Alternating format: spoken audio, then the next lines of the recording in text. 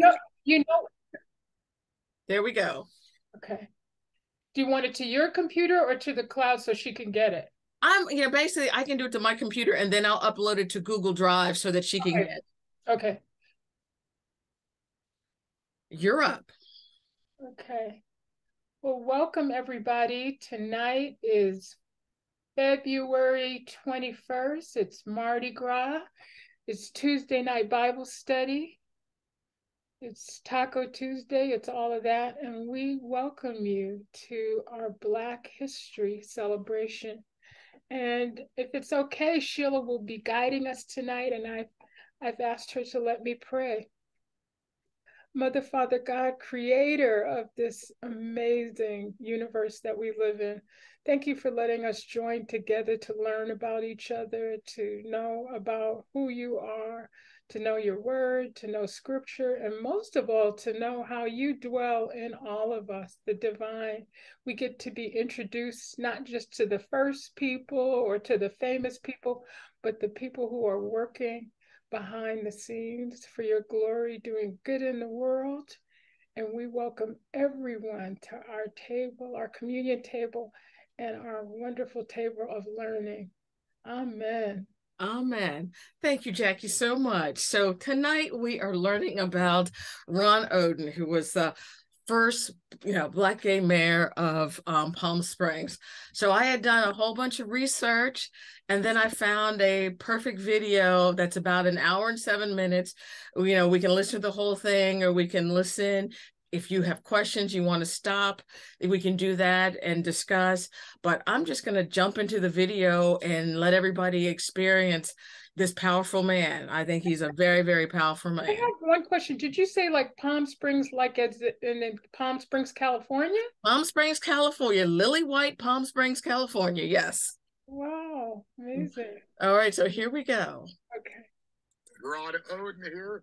He is a local, just everything. That's what I like to call him. We're going to learn a little bit about him, his story, and you can Google him. He's got a great story. We've been talking for about 20 minutes, and now we're going to really talk. My apologies for doing that to you, Ron. But thank you for being here. Again, we're going to start from the top.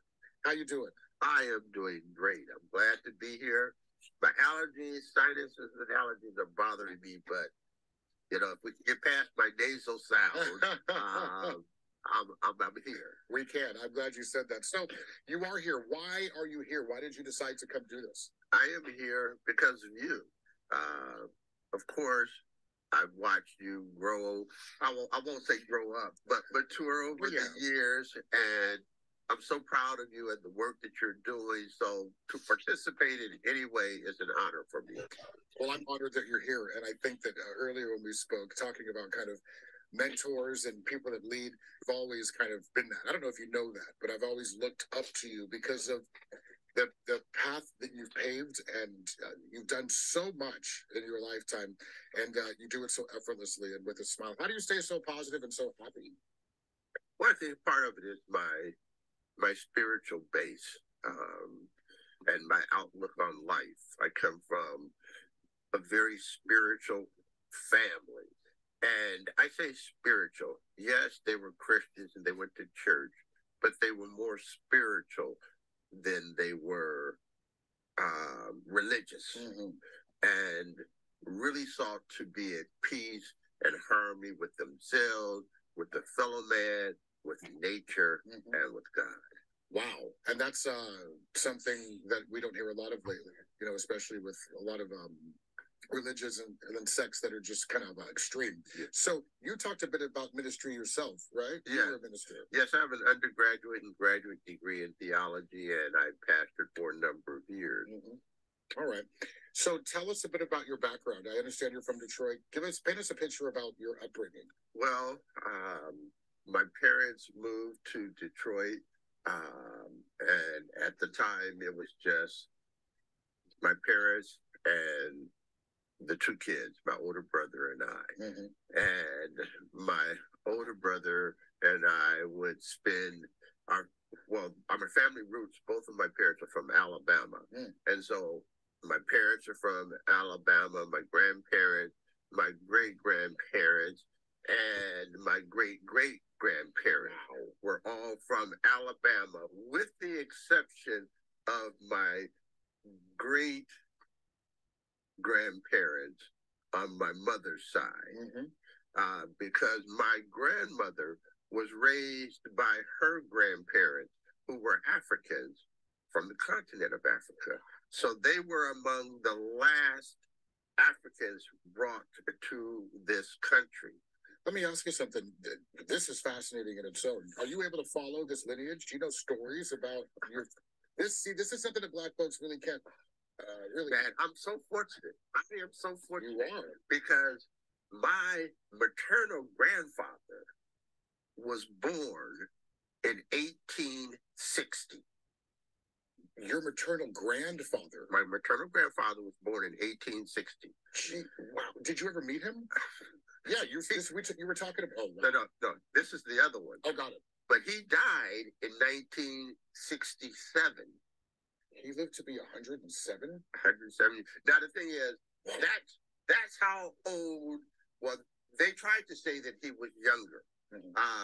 But he was, and he used to tell a story of what it was like when he was applying for some medical program, and they refused to listen to him when he told them how old he was. They didn't believe him. And they didn't believe him. And so the lady who was the oldest registered voter in the county said, yes, he is as old as he says he is. And she said, because when I came to the county, he was a young man preaching. And so she knew him. They still would not give him the number of years that they said. They tried to say that it was 1863, but he stuck with 1860. That's what he told me. And of course he shared. So I'm second generation from slavery. Now, my grandfather was born during slavery. He was not a slave. He could have been. The only reason that he wasn't is because his grandfather owned the plantation. All right? But it didn't matter. He still could have been a slave. Yeah, right. All right? He just got lucky. He just got lucky. Right. He just got lucky. And somebody was good to his father as far as slave ownership, etc. Right? Okay, this is fascinating. Go on. And so, of course, he, as a kid growing up, I was just fascinated. I just literally sit at his feet and ask questions. And to both of my grandfathers, and they were so patient, which was something that was difficult for my parents because, they kept having more and more kids because it ended up being 6 of us. And trying to deal with me was more than enough. And so, they didn't have the patience to deal with. But I guess having raised so many children in both of them and they were older, they just took time. Yeah, and they knew what they were doing. This is important stuff. Did they talk about the motherland? Did they talk about any roots of Africa? Any stories? No. I tried to get stories from my grandmother. Now, my grandmother has a very interesting story because she was raised by her grandparents who were Africans from the continent of Africa. Now, they had a daughter who was born in the United States. They were a couple. And it seems like they were a couple when they came to this country, and they still remain together as a couple. But I could not find out any information about if they had other children in Africa before they came to the United States. But they had one child here. Her name was Charity. Charity worked in Mr. Shepherd's, he was the plantation owner, house. And when she was about 12 years old, he owned everything, so he took her as well. And my grandmother was born as a result of that liaison. Now, my grandmother grew up on the plantation and played with the kids on the plantation, who were her brothers and sisters, but she did not know that. And she tells the story, which has... This is what movies are made out of. Go ahead. Oh, yeah, absolutely. And she would tell the story of the fact of all the kids going to school. And she was so excited. She was so excited to go to school. But whenever she would talk to her grandparents about going to school, they would never respond. But it didn't stop her. It didn't quench her thirst for education or her zeal for going to school. And she said she would tell this story that would just send chills down my spine. And she said she remembers the day that the carriage pulled up to take the kids to school. And she said she was up so early and she kept telling asking her grandmother to comb her hair. And I mean, my grandmother had long hair, so it was. But she was trying to do it herself, and she said so. When she heard the carriage pull up, she said she forgot all about the hair. She just ran out to the carriage and jumped in. And so she could hear the men talking outside of the carriage, and she said they kept saying, nigger this and nigger that. And she didn't really know what was going on. And finally, they came and told her she could not go to school, that, niggas don't go to school. And she had never known a difference because she was treated equally. Yeah. By her, right. By the people on the plantation. Even though she didn't sleep in the house with them, she played with them, but there were no barriers in their play. And the grandparents came out and called her. She would not get out of the carriage. It took 3 men to pull her out of the carriage, a 5-year-old girl. And she was the first Rosa Parks. So they told Maybe not her. The first, think about it. Yeah, but not the first, I'm sure. Right, for sure. And they told her, well, one day we're going to leave the plantation and you'll be able to go to school. And she was a teenager before they left the plantation. And she said she remembers going to school. They had to have a white dress. So her grandmother, made this dress for her. And she said she went to school and she said all the kids were seated. She was older. And she said the teacher called on the children and each one stood up one by one and they had to read from the book. She didn't know how to read. And so when the teacher called on her, she just dropped the book, ran out of the classroom, went home, and never went back. She went to school for 1 day. But she prayed and she asked God to teach her how to read. And my grandmother picked up her Bible and literally read and quote verses from Genesis to Revelation. And she could transact her own business, banking. She learned to do all of that. Went to school for 1 day. But she said, but that didn't fracture her. I mean, because I almost feel like from her experience when she was 5, and then when she was that 1 day she spent in school, that's enough to fracture somebody and scare them from not wanting to. Exactly. But it did the opposite effect. It did the opposite. She said that she made a decision that day. She said none of her daughters would ever work in a white person's home. And all of her children would get an education. All of my aunts and uncles, including my mom, all finished high school, which for children at that time, people of that age, was exceptional. Yeah, it was like a college degree. It was like a college degree. Yeah. And none of her daughters ever worked in a white person's home.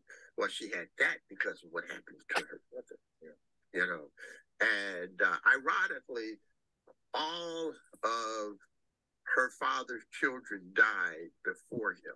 All of her, say that again? All of her father's children. Her father, the man who was her biological father, the plantation owner. All of his children preceded him in death. Gotcha. And on his deathbed, he sent for her, and she refused to go. She refused to go because he never acknowledged her in life. Right. So, she saw no value in him acknowledging her in death. Now, and he was ready to acknowledge her on his deathbed. On his deathbed. Now, maybe that would have been, he would have left her stuff, but her ethics, her value system would not allow that to happen. And I admire her. How could you not? Yeah. That's all we have as individuals, right? Is our morals and the fundamentals of who we are.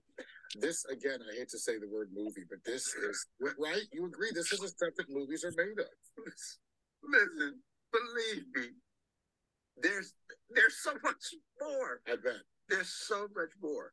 Now, you say there's so much more. I can only imagine. I mean, spending time in Alabama, Detroit, you've lived a full life, so I'm sure. Tell me about the first time you experienced racism, if you can remember that. Yes, I can, vividly. I was about 5 years old, living on my grandfather's farm in Alabama. Let me describe for you the setting, because we didn't have any electricity in the house and no indoor plumbing. We had a well on the back porch where we would draw our well, and that's the water that we would use to heat on the stove, for bathing, for cooking, and everything else that we needed to do. Okay. The house was lit by kerosene lamp. So I don't know if you've ever been camping and used a kerosene lamp, but if you have used a kerosene lamp indoors, it creates kind of a haze. It's a smoky haze indoors. And that's all the lighting that we had in the house at night. And so it was beautiful yet eerie, and the smell of the kerosene as well. And we sat down, we all sat down to eat. Me and my brother, my cousin Gwen, who was visiting, but her mother was a teacher further out, and so she stayed with my grandparents most of the time. And my grandparents, and the house was very orderly. My grandfather would, everything would be set and ready at the table before he would come and sit down. When he sat down, then my grandmother would serve him. After he was served, then we could eat. And very orderly. And you didn't deviate from that. And my grandfather, the things that he stood for, you could follow, you could set your clock to. And he usually never stopped eating once he started. And he seemed pensive this evening. And I saw him put down his fork several times. He just kind of, like he was listening for something. And then he stood up and he said, "Everyone, get under the table." And me, with my 5-year-old hyperactive, and ADHD, I'm like, what's going on? What's going on? And he goes to his room, and when he comes back, he's standing in this doorway with his rifle. Now, my grandfather hunts, but he never hunts. He generally gets up early in the middle of the night and goes hunting. So we rarely ever see him with his rifle. And he says, "Don't." And so I'm talking, and my grandfather comes over to the table. He lifts up the tablecloth, and he looks me dead in my eye and said, "Don't say another word." So he never speaks to me that sternly. So I knew he meant business. But I'm 5 years old, and I'm hyperactive. So that almost went in one ear and out the other. And you wanted some answers. And I needed it. I turned to my brother and I'm like, what's going on? What's going on? So my cousin, who was younger than I, but spent much more time in Alabama than I did, she leans over to me and says, "It's the Ku Klux, stupid." And I imagine my eyes just got just as big as saucers, because I recently seen, all of this advertisement and stuff about this movie about the 50-foot woman. So I'm imagining everything 50 foot. And I know that the only thing that I know that goes cluck is a chicken. So in my 5-year-old mind, I'm imagining this 50-foot chicken. It had to be 50 feet because my grandfather has his rifle for a chicken. We never use a rifle for a chicken. You grab a chicken by his neck, flip of the wrist, bam, and he's gone. but a rifle. So my grandfather goes out of the house, and my cousin she's so close to my grandmother. So I pull over very close to my brother. Not, he's just a few years older than me, but that was my security blanket. And it seems like a very long time. It may have only been 10 or 15 minutes. And when we heard my grandfather's footsteps coming up to the porch, my grandmother climbed off from under the table and she ran to him. And she said, "What happened? How many were there? What you see?" He says, "Oh, it was about 3 or 4 of them. There was Ku Klux. And I saw about a quarter mile up the road running to the truck." And of course, when my grandfather came back, I had so many questions. Who are the Ku Klux? And that was the first time in my life that I understood that there were people who wanted to hurt me for something I had no control over, the color of my skin. But my grandfather taught me a very important lifelong lesson, and that is never be afraid of chickens. Wow. So there's a metaphor now. That all came full circle, more than a metaphor. You live by that. I live by that. In life, I've encountered so many challenges, some of them white, some of them circumstantial, but understanding that they're all chickens and that I don't alter my life to avoid them, but I work through them. Mm-hmm. They're simply challenges, and that I should not be afraid. And that's what my grandfather taught me. So I've learned to utilize those principles in so many ways. As a matter of fact, in 1998, 99, I was running for Congress. As a matter of fact, I was a Democratic running for Congress. Well, they go Josh. I said they go Josh. And of course, I went for San Diego Pride. Yeah. And he waving to me. When I go someplace, wherever we've done, we'll come back to council and report our activities of the week. And so I gave a report, and I said I was in San Diego, and I told them where I went to. And while there, someone set off a tear gas canister and dispersed blocks of people. I saw people running, children, people with strollers and babies and dogs, just eyes burning. And it just took me back to that early experience that now people are being hurt for just being who they are. They're being targeted. And so, whether it's because of color or whether it's because of sexual orientation, I told that story in council, and I said, I went to Pride not as an official representative of the city. I just went as a member of the LGBT community.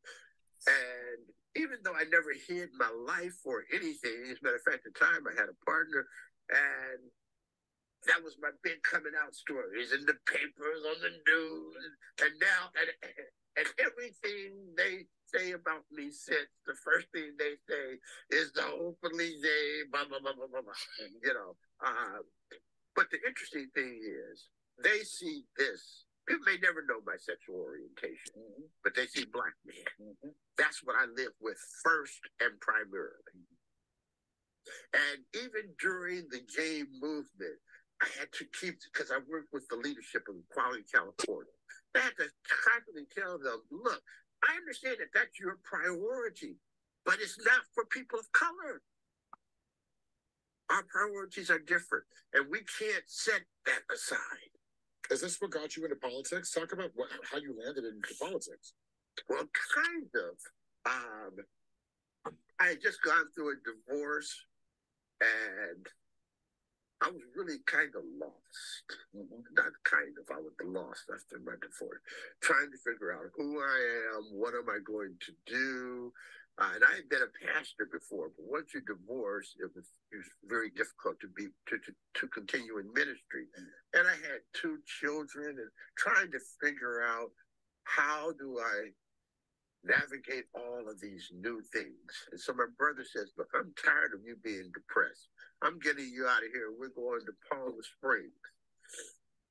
What year was this? This was in, let me see, oh, 88, 89. So your first time to Palm Springs was in 89? No, I had been to Palm Springs, passed through it before, but, you know, I didn't really know anything about, didn't know anyone here for sure, and didn't know very much about the city other than everybody was old and everybody was white. Yeah. So I'm like, well, I'm already depressed. Why are you taking me to Palm Springs? We kind of laughed, but there's some nice clubs. And every day, all I could think of was Palm Springs. And I was getting excited about coming here. Didn't know why, I couldn't explain. So, you know, I've been a runner most of my adult life. And as we were pulling in, we passed the Tramway gas station at that time, which is now our visitor center. At that time, it was painted pink and green and white. Oh, wow. Just in complete disrepair. And that was the entrance into our city. But yet, when I passed it, something spoke to me. And I told my brother, pull over. And I literally jumped out of the car and started running up the hill toward the mountain. And I know my brother was thinking, oh no, he lost it. I'm too late. So he pulls over by where that liquor store is. And he parks and he starts walking up to where I am. Because I will get up to a certain point and I stop. And as he's approaching me, he's using very colorful language. Uh-oh. Do the math on that one. But he could tell from my deportment that something wasn't right. And he walks up, puts his hand on my shoulders and said, "What's wrong?" And I turned to him, tears streaming down my face. And I said, "I'm home. I'm home." And I told him things that would happen in my life as a result of being in Palm Springs. And everything that I told him that day has come to pass. You gotta be kidding me. So for me, being there, look, there's a word in the Greek. We get our word dynamite from the word dunamis in Greek. Okay. But dunamis is written in the active indicative, which means that it's not an explosion, but it's in a constant state of explosion. And that's what happened to me. How did I get started here? I moved here, did not know one person in this area. Went, got a job at College of the Desert part-time and a job at Betty Ford part-time. And I worked those two part-time jobs for the longest. And 4 years later, I was elected to city council. In 4 short years of living here. Four short years, a Black person in a city where I didn't know anyone and no one knew me. And a conservative city. Believe me, it was a very different city when I started to get involved. People asked me to, I was asked to sit on a Blue Ribbon Committee. And that Blue Ribbon Committee made a recommendation to the city to establish a commission and to write an ordinance to establish the Human Rights Commission. I became the first chairman of that commission. And each year, but they established a commission but gave us no funding. And each year we would come back and ask for funding, and they'd tell me no funding. I remember this particular year, the mayor at that time, and so when I raised my hand, he said, "Ron, I know what you're going to say. We don't have any money." And I was like, wait a minute. Did this man just yell at me? Did he just talk to me like I was his child? And I could just feel the rage building. And all I could think of, don't say anything, don't open your mouth. This is not the time. And so as my anger began to assuage, I said, what can I do with this? It became very clear. I'm asking a policymaker to make a policy change. The only way to make a change from what I wanted was to become a policymaker. So I knew at that moment, okay, I'm going to have to run for council. And I did. Rest is history. I want to say, I'm going to pause here for a quick sec. Does anybody have any questions? Are you guys enjoying this, or you're on mute? This is amazing. I'm dumbstruck, gobsmacked, whatever shock you could have. I had no idea who we would be learning about, and I figured his words were better than mine. So this is perfect. This is perfect. I hope that you'll send out the link. Mama C came in. She forgot that it was Bible study night, but I don't know if you all remember Vivian Sims. Do you remember that name? Anyway, she just was calling because she learned that she had a serious diagnosis, has a cancer diagnosis, and she was calling for prayer. And I said that we would lift her up in prayer, and that we were just having an incredible Bible study, just learning about people's amazing lives. And I don't know how this person was picked. I didn't know that he was mayor, but I just think telling his own story about growing up in Alabama and his family and this young man that's interviewing him, it just makes me hopeful, just so incredibly hopeful. And for those of you that came a little bit late, he began his story talking about being a spiritual person. And he was a pastor at a church, and he had to leave because he got a divorce. He got a divorce, and there was no room for him to follow his path. But he said all of his family were, in addition to being religious, were very spiritual, and that was the source of his faith and his foundation. So I thought, unsolicited, that's how he began. And just the other thing that he said was how important, he was telling the story about how important education was in his family. And you know what, Sheila, remember when he said she went into the house and he could have her at will? Yeah. I've heard people say that, and I never realized what that meant before. So I'm still in shock about that. And at 12. Well, no, I mean 12. That part doesn't shock me, but to be in, quote unquote, the master's house, in the master's bedroom, anything that the master wants, no one can stop it. You know, her father couldn't stop it, his mother couldn't stop it. At that whole idea, but you heard people say, have your way, have your will. So I'm still a little stuck with that. And I read something I can't remember recently, about how we have this notion that, you know, Black people that worked in the fields or worked in, who didn't work in the house, had a harder time. And he said, in telling his story, imagine you were in the house and you were a sibling of people in the house, and you could be at that person's beck and call and not have any control, and look like your siblings. You know, this whole thing about being light skinned and colored and the color line. I mean, I'm in shock.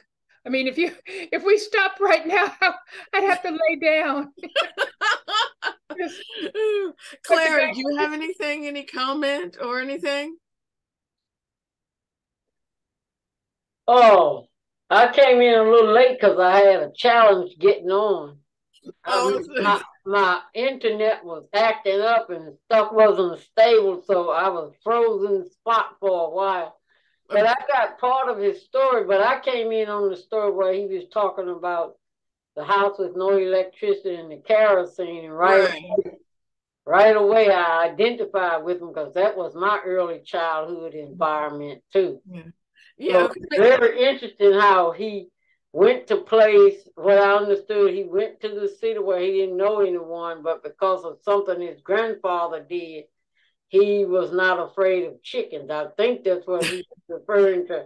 Obstacles and problems in life, he called them all chickens. That's exactly it. You know, basically, it was an unintentional metaphor at 5 years old. Right, the 50-foot chicken. I think that's where I think of my challenges now, the 50-foot chicken.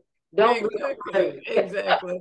But no, I mean the whole video was like an hour and 7 minutes, and I know, you know, we have a hard stop, you know, at 8 o'clock, but it was just, you know, I was telling Jackie before we started was that I'd done all this research and had a, you know, PowerPoint slide presentation, and then I found this video today, and to me, I listened to it and I'm like going, I could not say anything better or give you guys a better feel of who this man was besides letting you listen to him talk about himself in his own words and listen to his story. I mean, he got a wonderful testimony, a wonderful story. Right. Thank you so much. And it's different. That's one thing I like about our Bible studies, is we are free to work within the environment of presenting things that we learn, whether we do it ourselves or through someone else. And I think that's a great idea, being flexible like that. I mean, even though we don't have time to listen to the rest of it, you know, which I'll send out the PowerPoint presentation to everybody, which has the links. And I have another video that has a link in it. And he says something that was quite profound, you know, in regards to how a mother sees him, how he's going to affect, you know, her child. And let me see if I can actually, you know, do that. And one of the other things that that actually I listened to was that even after he was a mayor, he would go out into Palm Springs and the rest surrounding cities, not dressed to the nines, but he had this old caddy that he loved his old caddy, and he would drive around. And, you know, people, they basically would follow him in the store as if he was a criminal. You know, they profiled him as a Black man who was going to do something. And finally he had to go to the sheriff's department and say, this is who I am. I know what you're doing. You need to stop it. Now, this is the mayor of frickin' Palm Springs that they're doing this to. That's crazy. And that just shows you how, you know, nobody can get rid of racism. I mean, no matter what position you're at, you never can overcome racism. Well, I think racism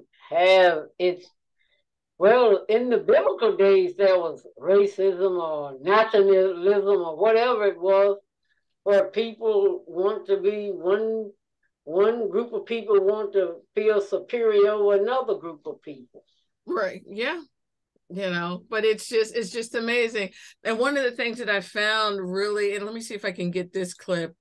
But Sheila, before you do the clip, you've done so much work. Could you just let us, like, maybe just like in 5 minutes, just kind of go through your slides? Because I know that everybody's willing to click on more of what's on YouTube, but I just really want to honor the time and energy that putting this together. And we still have like 15 minutes. So even in 5 minutes, if you could go over what you selected and then tell us what to look at afterwards. I just really want to encourage you and really thank you for this incredible presentation today.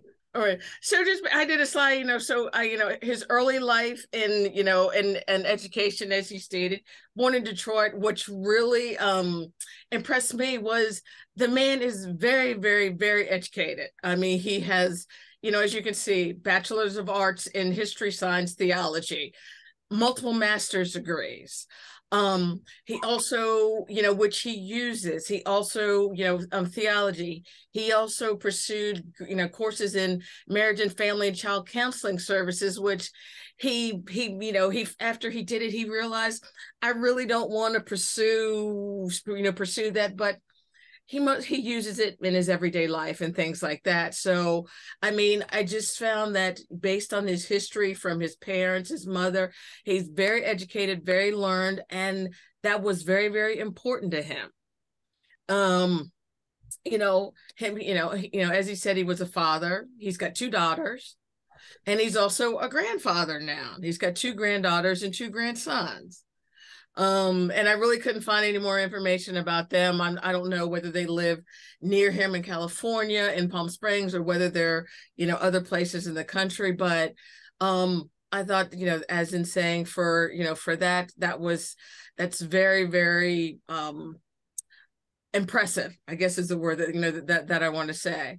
And then looking into his early life in Palm Springs, you heard the story of how he got to Palm Springs, which I thought was quite entertaining, which was, and truly that was my thought the first time I went to Palm Springs. It's lily white. You see no Black people, and I was there like in the early 2000s, 2003, 2004, for golf tournaments for the Kraft Nabisco for the LPGA. And then at that time, he was the mayor. And that's the first thing that I looked when I got there was, me and my best friend went. I'm Black, she's white. And I'm looking at her and I'm like, what, am I the only Black person in Palm Springs?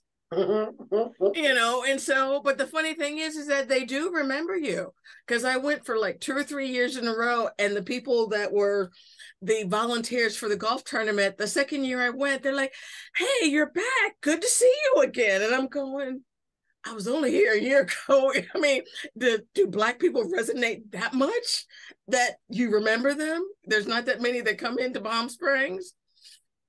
But so he started with teaching, and also working at the Betty Ford Center, and that's how he got, and from that's how he got into politics, because he got into involvement with the community. As he said, it was very, very important to him, and so that kind of led him into politics, social issues, and so on and so forth, which it makes sense. I was really interested on how he got from, being a professor to getting into politics. And I think he explained that, really well on the video. His political career, as he stated, in 1995, he was elected to the city council, where he served for 8 years. He got elected as mayor in 2003 as the first, openly gay African-American mayor. And I think that's, whenever you see his name, that's all you ever see right next to it. Did you find out did he come out in Palm Springs? Did he get gay before he was there? Or was he closeted and then later? He doesn't really talk about that. He doesn't, but I think he came out. I think that's why he got his divorce. That was probably I think that's one of the reasons why he got his divorce. Whether he actually was dating men and, during his marriage or not, that I don't know. But I think, that's why he got a divorce. And shortly after that, coming into Palm Springs, I'm sure it opened up his life. And so, so politically, he became involved with various different things. Also, with the NAACP. And there was another article I found that had a whole list of all the various, things that he had been involved in. Whether it was, human rights, the NAACP, HRC, all those other things. And I mean, he was very, very, very active in the community, in the gay community, Black community, for the whole. And one of the things, oops, I forgot to change title. One of the things that happened under his, the Palm Springs while he was mayor, the city thrived. basically, he made it a tourist destination for people like us, so he definitely, built up, for, women, African Americans, gay people. It became a very open city that just accepted everybody, which was, which you could see that, in, even when I was there in, say, 2003 and beyond, where, you've heard about the Palm Springs white parties for both men, like the men's white parties, the women's white parties, and so on and so forth. And those things were huge, back in the early 2000s, and probably into the, through probably 2012, whatever. But I mean, the city would just be flooded with gay women from all ages, and gay men. And there still is a Black women's lesbians community that's in Palm Springs, that they do a film festival every year in November, which, I'm think I'm going to actually, go to one of these years. So, so basically for, his life, he really, really put Palm Springs on the map. The city thrived financially, economically and everything. And so he was a very good mayor for Palm Springs. After that, he actually, as you say, he ran for the Democratic, primary seat in California and lost, unfortunately. And then also he actually did try to run for a second stint in 2015 for mayor again, but lost. And he ran again because he felt the city had lost their way. And he kind of wanted to get back to what he thought the city should be. And, but he lost that race. And say for different awards and say legacy, he's got a gold star on the Palm Spring Walk of Stars, which he got in 2007. And also he's been honored by, different gay organizations, where he's got a Lifetime Achievement Award, through Great Palm Springs Pride, and he got that in 2019. And one of the things, he's a pioneer. He was an agent of change. He's been a mentor, and he's actually paved the path for, for the Black community, the LGBTQ plus community, and that's kind of what I found about him. Anyone have any questions? Any other questions?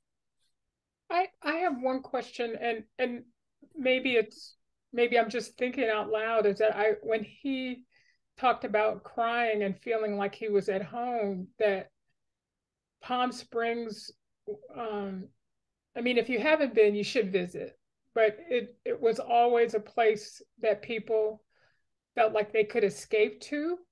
And so I wonder if, even though he was Black, to become a whole person and to at least explore his sexuality, that was an ideal place for him, and I'm wondering how much being there allowed him to be his whole self, I mean, and the one thing that I don't know how gay Palm Springs was before he got there. Very gay, very gay. It was very gay. Very, very, very gay. Palm Springs was where people would go to get away from Hollywood and LA.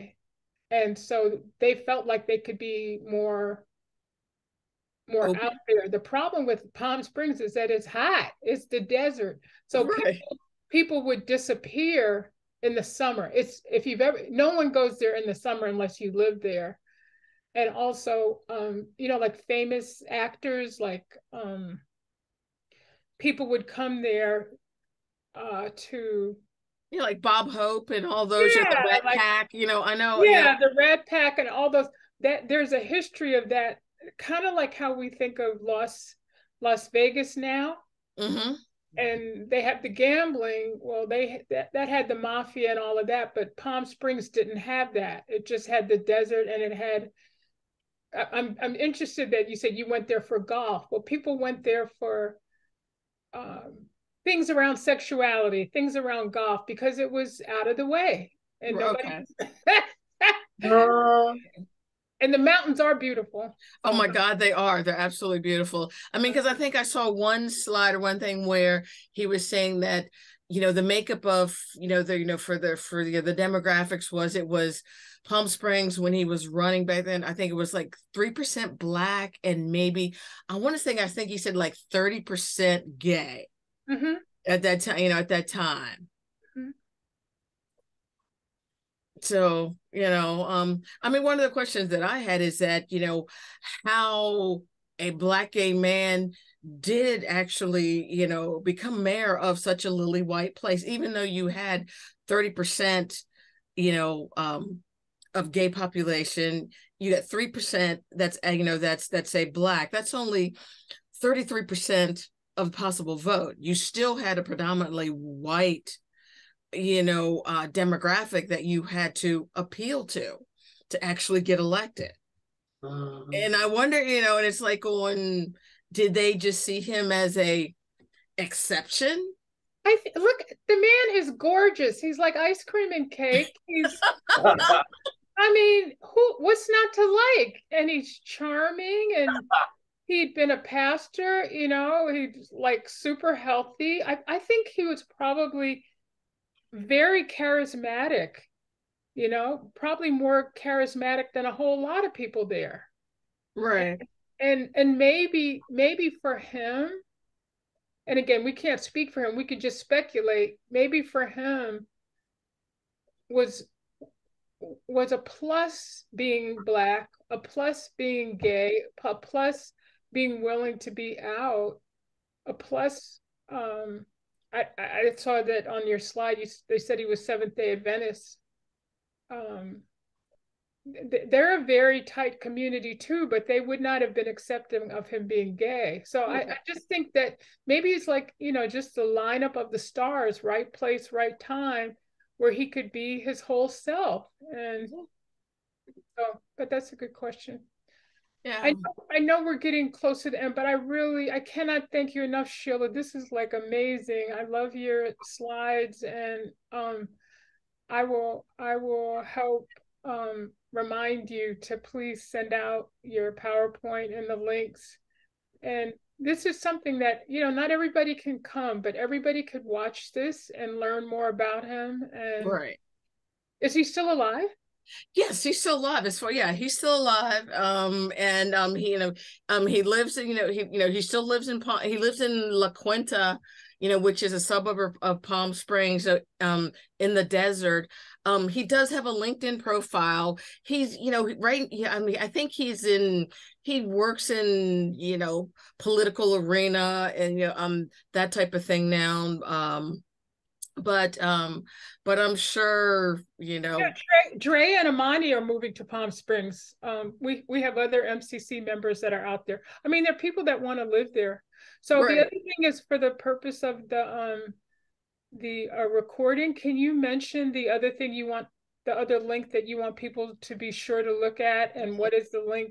Right. What do you want us to take a look at? Yeah, I was gonna say both of these videos are part of my presentation. So the link is embedded in here, so it will be in the presentation. But all you gotta do is just click on it, and basically it was a. You really. Let me see what's on. I think it was her. The best effect that you've had. And this was really cool. Is there any one thing that you really? What's not to like about him? Look at him. Effect as far as I'm concerned. Shortly after I was elected, I went to an event, and a woman came over to me and she gave me hugs. Yeah. And it's what I would call a familiar hug. Right. She hugged me like she knew me. And I didn't know her. And she grabbed my hand. She said, "Come here, let me show you something." And she carries me across the room, and she points. She said, "You see that tall, good-looking young man over there?" And I said, "Yes." She said, "That's my son." She was white, and he was obviously a mixed kid. And she said, "And my son is gay, but he doesn't know it yet." Oh, oh, going to face some issues. He'll wonder whether or not he can accomplish all of his goals that he has set. And I'll be able to say to him, you can do it because Ron Oden. That's right. And of course, I mean, first of all, how astute she was as a mother, and she's preparing herself to be able to address whatever issues that may arise with her son, which I think is just truly exceptional.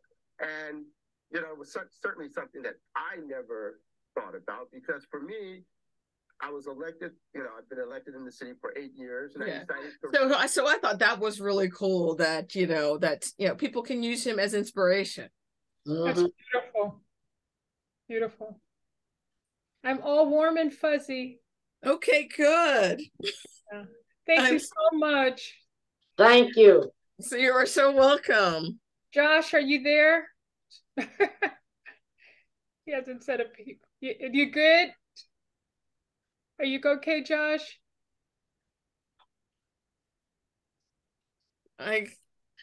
He's muted. I was going to say, take yourself off of mute, Josh. We just wanted to say hi and make sure your knee was okay. We see you. Yeah, I took the stitches out today. Oh, good, good. Well, let's close in prayer. We love you with the love of our God of our understanding. Thank you for inspiring us today with not people who were first and famous, but people who just are whole people their whole lives, and they were shaped by wonderful, wonderful things. Yeah. I want to pray for everyone who is in need of prayer, who just needs to know this is a good time to have hope and peace beyond all of our understanding. And we will see you next week. And thank you so much, Sheila. This was amazing. You could do like video production. No, thank you. You're making Bible study. Like, oh my God, she's embedded, and it's just amazing. Dale will be very proud of us. So, yes, she will. Thank you for recording, and I'm ready to go back to Palm Springs again. It makes me want to go visit and find. Me too, definitely. I definitely want to go back to Palm Springs, and I think I do want to go back for the jazz festival. I think which is in November. Well, the film festival is amazing. If you haven't gone to that, the women who organize that are like, they're just delicious and wonderful, and they would love to have you come. Yes, they are. Okay, thank you guys, everybody. Thanks, guys. You guys have a good night. Yes, you too. Oh, I wanted to tell you, Angela Davis is on TV at 8 o'clock on Finding My Roots. So if you can find her on your TV, I mean, it's just an amazing story. Okay, awesome. Much like the one he just told. I mean, it's incredible. Okay, awesome. Thank you. All right, thank you. Bye-bye. All right, bye, guys.